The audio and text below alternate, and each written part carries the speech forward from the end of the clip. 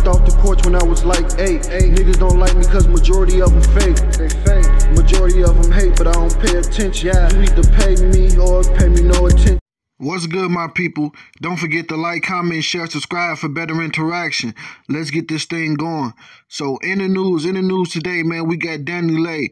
danileigh was just arrested for a DUI, a hit and run. They said that she dragged the moped that the person was on for quite some distance. As of the moment, I don't know if she got a bond or not. This why you don't drink and drive, man. But hopefully she do get a bond so she can tell her side of the story. But as of this moment, we just waiting and spectating. I just wonder how she feel knowing that she got a baby at home and she's not able to care for it right now. She got to be going through it at this moment. And her career could be put on hold for a while. But if this her first offense, they might just give her house arrest or something. Tell me how y'all feel about danileigh being arrested.